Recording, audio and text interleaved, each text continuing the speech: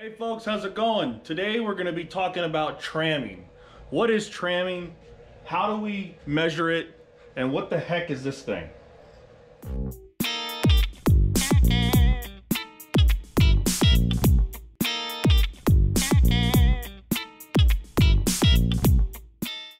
Alright guys, so tramming is basically the orientation of your spindle to your x-axis. If you look real close here at my wasteboard, you'll see that this side has a ridge where this one doesn't. So that means that the spindle is kind of going at this angle when it should be flat.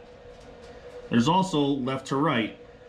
One of the things, if you are into cars or any automotive work, this is very much just like your toe and your camber on your car tires for the alignments.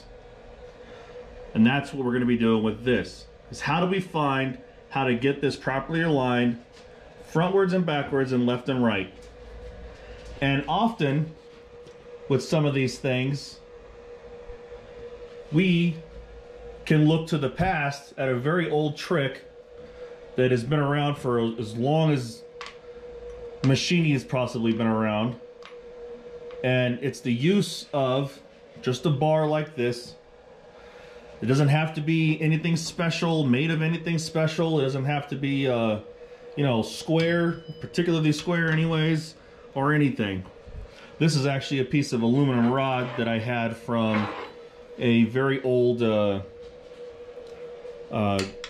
that we had that broke its leg, and I had to make a brace for it. So this is just some leftover rod from that. And basically what you do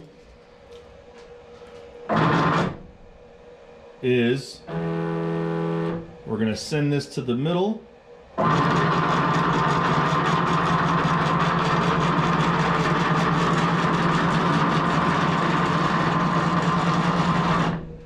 We'll turn our jog rate down low, and we're going to spin this guy like Wheel of Fortune and take it down until it actually makes contact with a surface. Do it again.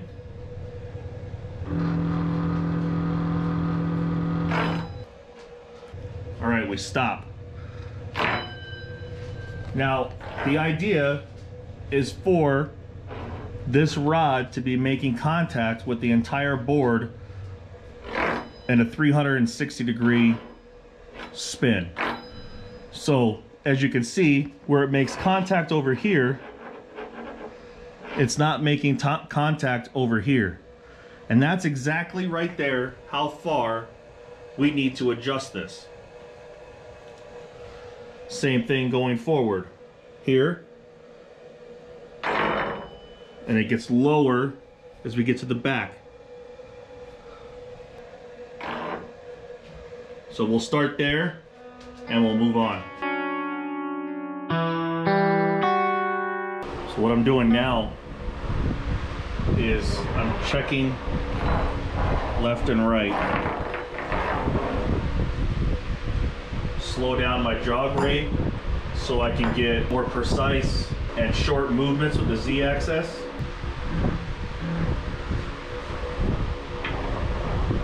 We're making contact there.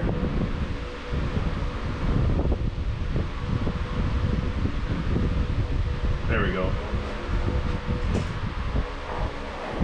And making contact there. A little bit more contact on this side than this side. So we're gonna just give it a little tap. This is snug but loose.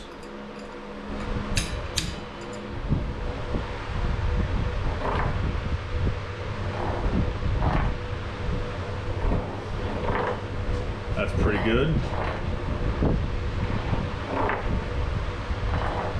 So we got left and right. Now, I knew going in, because of the wasteboard, that I needed the head to come back this way a little bit to stop this angle this way. I 3D printed some shims that are 1 millimeter, and I printed a few of them. They look like little Ritz, or not Ritz, but Cheez-Its is what they look like. And I put those in here. Since this was like darn near what this groove was, I figured we'll start with a 1 millimeter and we'll work from there.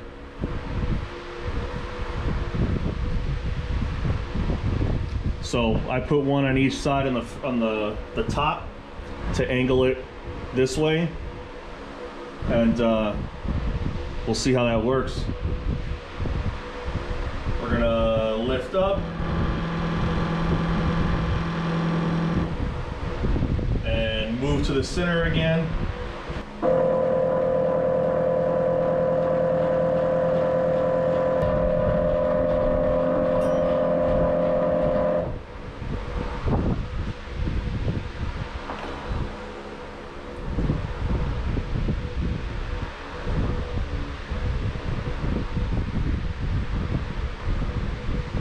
That 1 millimeter might have been too much. Nope, let's try it again.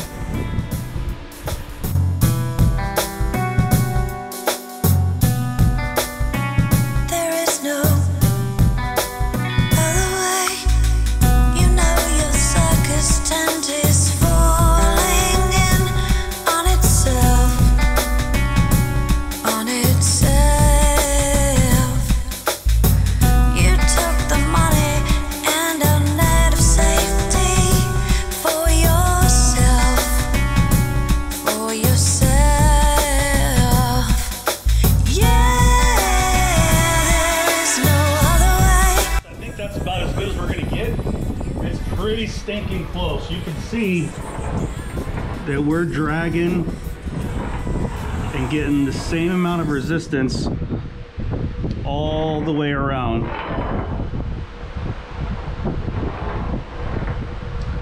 And it comes up to here and it is close. Really close. And then it touches really quickly.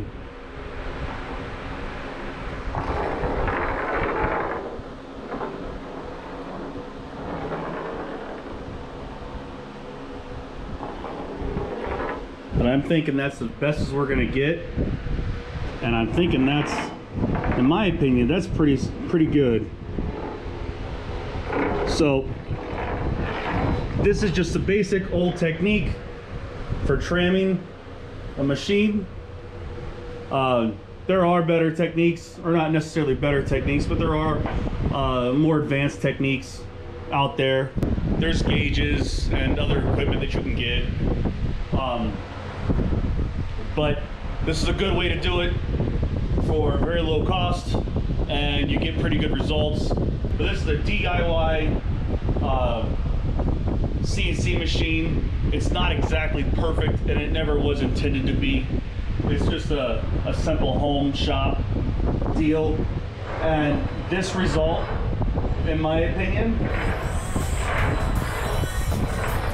is a good result for a DIY at-home shop. You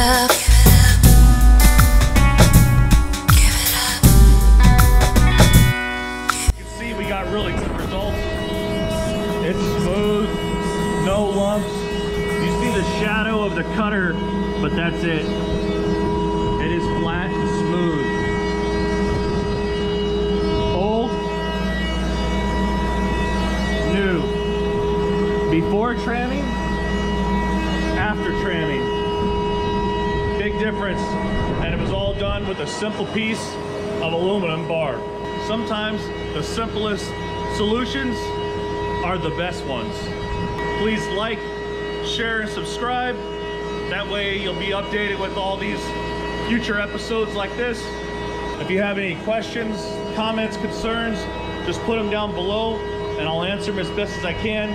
Hopefully this helps you guys get a little bit better cuts out of your machine and shows you what the capabilities really are for this little guy. All right, guys, we'll see you on the next one.